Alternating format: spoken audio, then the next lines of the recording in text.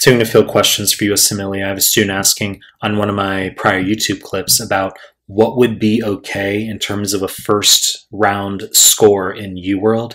He says, even though I know people are saying it's just to be used as a learning tool, and then various people liked that comment. So the implication being some of you guys want to know, okay? And I can give you a very solid answer here. So before we get started, please subscribe to my channel. I really appreciate it. Give the video a like, really appreciate it.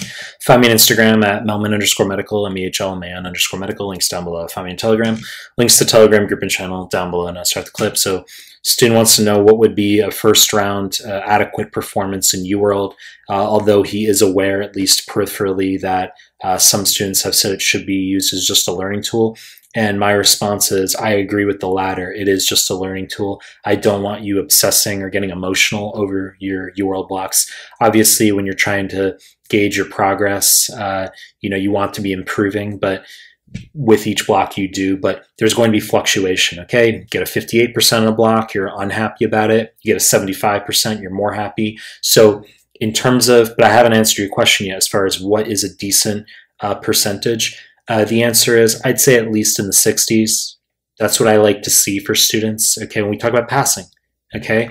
For step 1 and step 2, I like seeing scores in the 60s. Scores in the 40s, you're nowhere near passing. Scores in the 50s are borderline. Scores in the 60s, in the low 60s, borderline / we're okay. We just need to continue through the Qbank, as I just fucking said, without being emotional about things. Scores that are 2/3 and above are good.